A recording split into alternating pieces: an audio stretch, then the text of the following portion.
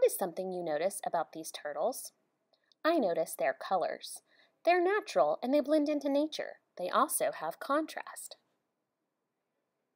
Contrast is when you place a dark color against a light color. In this turtle, the dark green is against a light green. In this turtle, a dark brown is against a very light green, which almost looks yellow. These are colors of green that have contrast: darks, lights, and medium tones of green.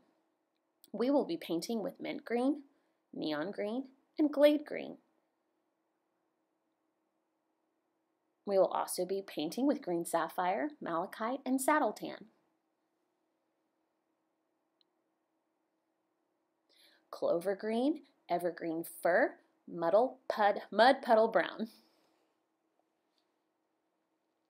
Peacock green, sea glass green, and turtle shell.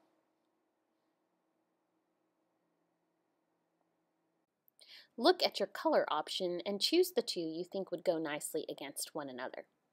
I start by choosing a dark green for my turtle shell. I paint the turtle shell 2 times. 3 if you want to make sure the color turns out very dark. I picked a sapphire green for the shell. Once I've painted in every white spot on that turtle shell, I can wash my brush and pick a light color to contrast against the turtle shell. I'm going to paint the turtle's eyes dark green sapphire as well, so they stand out against his green face. Mint green is the color I have selected for his body. That's a light color of green. I will paint his tail, his legs, and his face 3 times so I can make sure it shows up very well. Make sure you coat 3 times.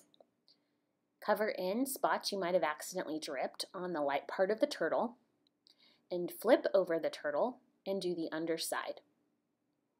Paint his body with the light color, which is his legs, his arms, and his tail, and then the shell will also need to be that dark color.